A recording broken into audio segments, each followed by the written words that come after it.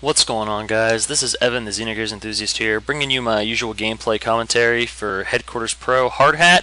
This is part of the LMG strategy video, using the PKP, and I cannot pronounce the second half of that weapon's name.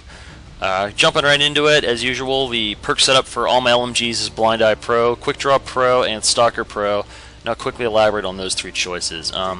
Blind Eye is because LMGs are well suited to carry secondary weapons, and LMGs are well suited for shooting down UAVs and other small aircraft, and they run really slow, so if like a helicopter, kind of puts a beat on you, there's no way you're going to be able to run away from it and get indoors or anything, as a rule. So Blind Eye is well suited, and because I don't think anything in the first perk slot really benefits assault rifle, or LMGs that much. Like extreme conditioning is not really that great. Just, in synopsis, I think Blind Eye is the obvious choice. Second perk is Quick Draw because all LMGs have an extremely slow raise time, so Quick Draw makes up for the weapon's natural weaknesses. So if you're going to run an LMG, you really only have two options to me, excluding Overkill and just carrying a second weapon. But you can run Assassin and try to stick to the corners with your LMGs and, try to stay off the radar and stuff like that, but I'm really not that impressed with that setup. I've done it before just to try it out, and I don't like it. Assassin's powerful enough to go with anything, as is Quick Draw, but I think that Quick Draw really fills in where the weapon lacks, which is the aim-down sight speed, because LMGs typically have a really weak hip fire, even with steady aim.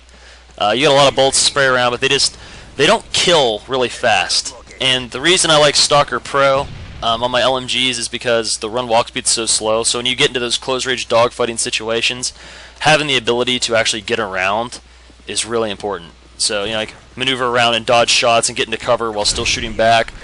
Stalker's a great fit for any weapon, but on the LMG, once again, you're filling in the gaps in the weapon.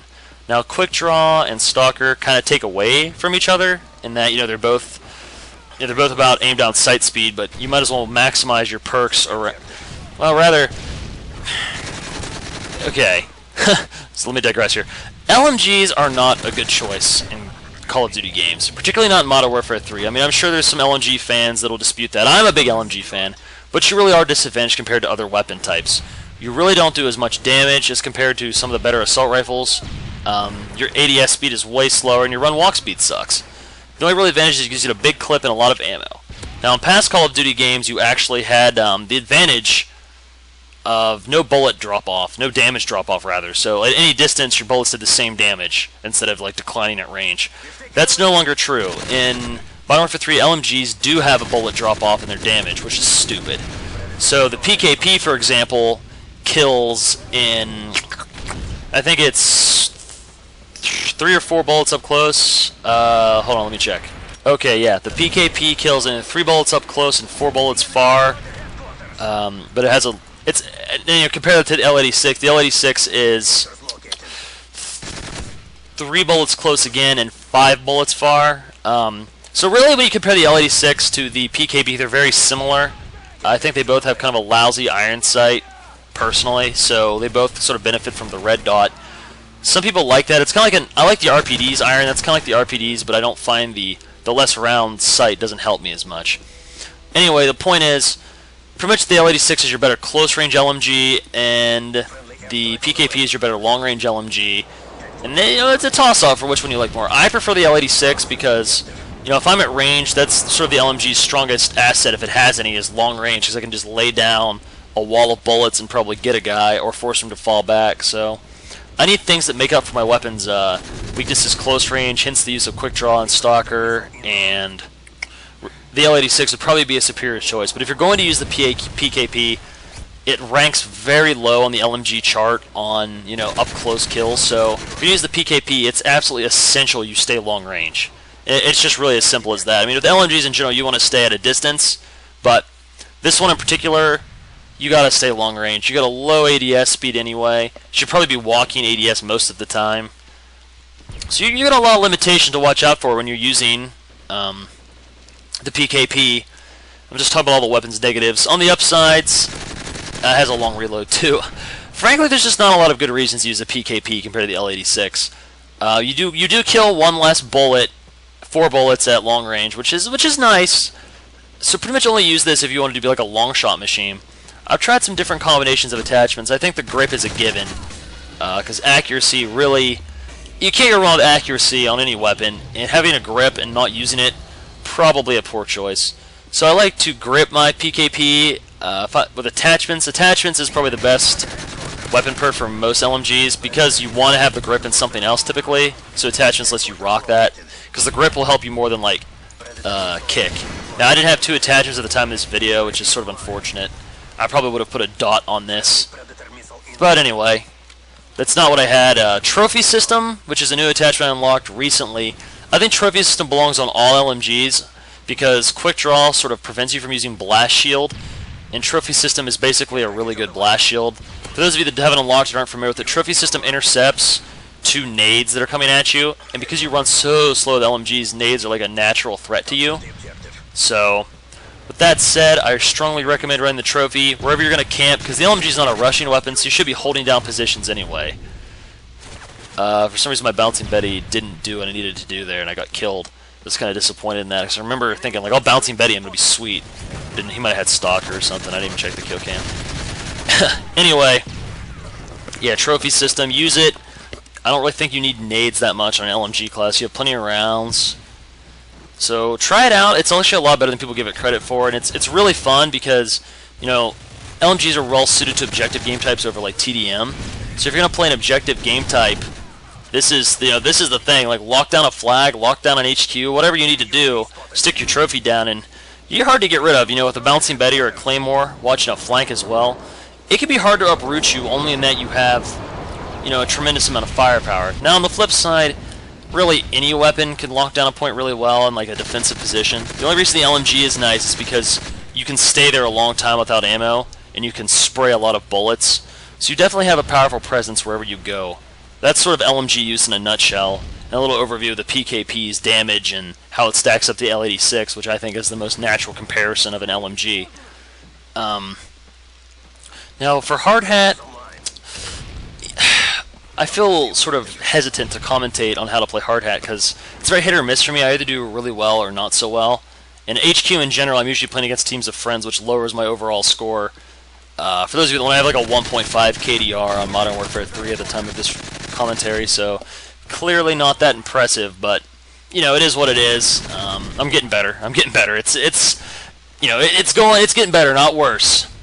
Anyway, this isn't a big stat whoring commentary. What we're talking about here is how to play Hardhat. And as always, go in rules to maximize your distances. But on Hardhat, there's just a lot of obstructions that prevent you from getting really long line of sights.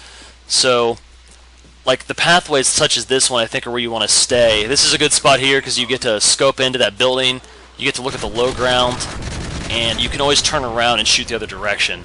The thing about I've noticed on Modern Warfare 3 is when you're rocking the LMGs, it's really hard, unless you've got them spawn trapped on domination on one flag, which I advocate. And yes, guys, spawn trapping is playing the objective, so don't even tell me it's not. I'm not trying to call anybody out, but I've had a couple people comment on my videos that, like, you know, you're not playing the objective, and I'm like, you shouldn't run around constantly capping flags. You can, but that's not really the best way to play the objective. Get 2 flags, keep them, defend the 2 flags you have. Easy wins, the easiest way to play domination. As you can see, my LMGs just don't drop people that fast. Oh, yeah, he's got the CM. That's completely fair weapon. My only thing I rage about right now is getting killed by the Type 95, because like Type 95 with rapid fire I think is completely overpowered. Attachment-wise, LMGs are like limited in that the grip is easily your best choice, and I like a dot just to get precision long shots on people because you're fighting at a distance so much. I prefer the red dot to the holographic, but that's just personal preference. I wouldn't rock Thermal just because of the amount of people running Assassin. Now on the flip side, Thermal is a good fit for LMGs because you have a huge clip to just steady your breath and just keep spraying down the way, but there's just no good reason to use Thermal really, so don't. Unless you're just trying to be cool. Extended mags is more for like lulz than actually use. Like, it's really funny to put extended mags on it because you have like an absolutely enormous clip, like 150 or 200 bullets or something absurd like that. There's just no good reason to need that many bullets, so I don't recommend rocking it.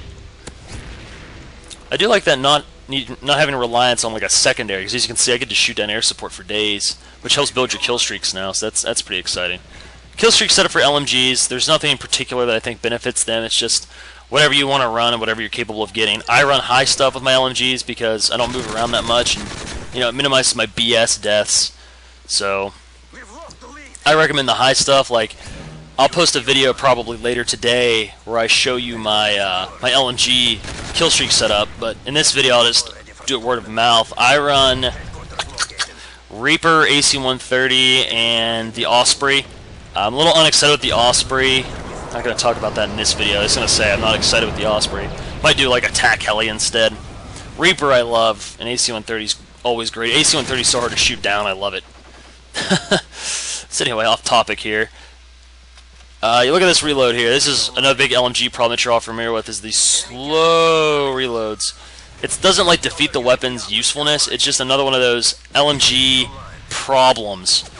I feel like a lot of things with LMGs are done just to make them feel LMG-ish without any consideration for what actually is good for the LMGs. Like, if you're really strong with the LMG iron sights, rocking the proficiency that lets you move at regular speed, now that's a great proficiency to have on your LMG. That allows you to free up probably the slot on Stalker, which is fantastic.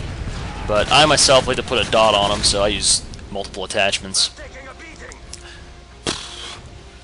I've talked a lot about this. This is sort of the PKP in a nutshell. Someone was requesting a PKP video. I hope this lives up to your expectations. It's just all the LMGs sort of handle the same, so there's going to be some repeat information.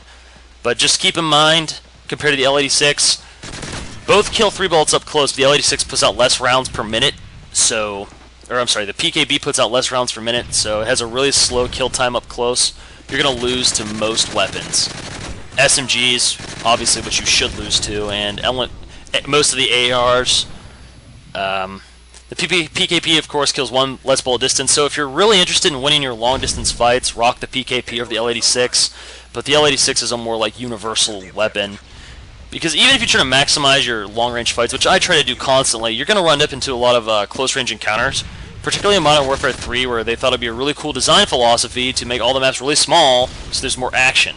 Which is great, unless you're using a weapon that doesn't benefit from, small maps, which is the sniper rifles and the LMGs. Of course, the sniper rifles are still a powerful choice because you can do like the quick scoping stuff and you get guaranteed kills. The LMGs, you just lose your gunfights a lot. Look at that guy UMP me down. That's so embarrassing. But it happens a lot. People long-shotting with their SMGs. High rate of fire. I don't think I spoke a little bit about Hardhat, not that much. Like, your good spots are this one right here, because this gives you... Am I going to get stealth-bombed? I actually was 2 kills away from an MOAD when I got stealth bomber the other day, and it was really upsetting. Anyway, haven't gotten MOAD yet. Something always kills me. Whatever. It's when you're playing objective game types, it's important to get lines of sight on objectives or lines of sight on areas that lead to objectives. This is a good one because it watches, I think it's A or C flag. It watches one of the flags. Ooh, got the little hipfire there. And it lets you see both directions. Like with the LMG, you need to get good at predicting the enemy spawns and then just turn your LMG to the direction you think they'll be coming. You can't be psychic, and unless you have a nice headset, you can't sound whore.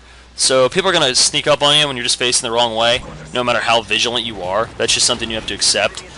Because LMGs don't lend themselves to moving around a whole lot because of the slow speed and the slow ADS and bad close range, like, it's just maybe not the best weapon choice for this game. I still use them, and LMG fans, I encourage you to stick with it. Just, if you're trying to get like really good scores, don't hurt yourself and use these weapons unless you get really comfortable with them. Because you'll always do better with what you're comfortable with, even if the weapon isn't so great. Couldn't get away with my Predator. I was trying to build a streak with my Predator, but got picked off. Anyway, that's the end of the game. Maximize your long shots on Hardhat.